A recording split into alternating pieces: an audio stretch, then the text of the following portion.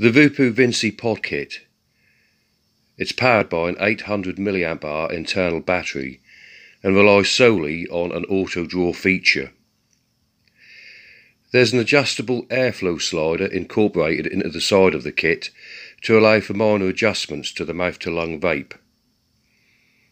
The disposable 2mm pod incorporates a 0.8 ohm round wire coil, which allows a steady power output of 15 watts. Made from zinc alloy, the battery merely displays current strength by way of 3 coloured LEDs.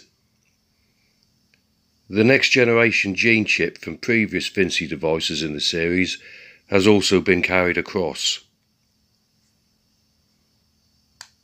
So do you do Voopoo?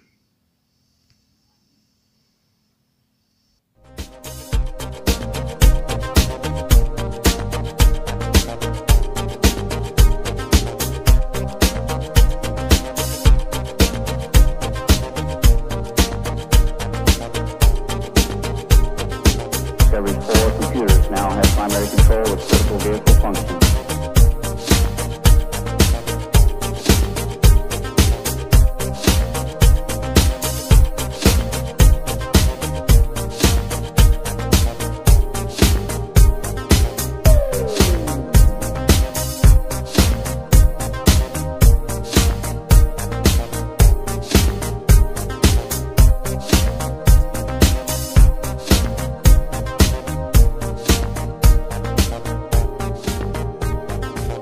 Discovery, go at throttle up.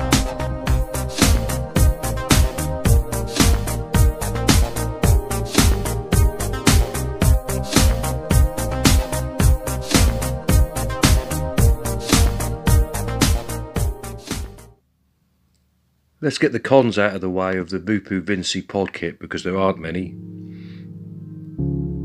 The contoured base makes the pod kit unsteady when left in a vertical position.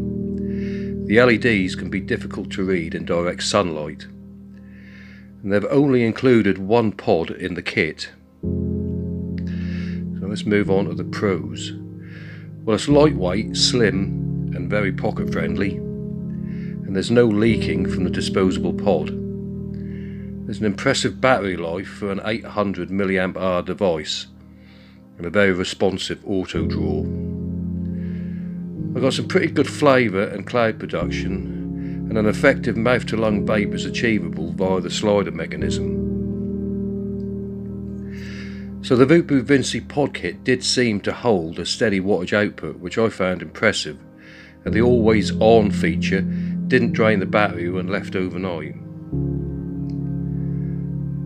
I got a full day's use and vaped around 3ml of e-liquid during this time, and it took just an hour to fully recharge a depleted battery using Type-C connections. So overall, an impressive little pod kit. It's very well designed with fantastic build quality. I would personally suggest using fruits, sweets or menthol flavours to bring out the best from the Voopoo Vinci Pod Kit.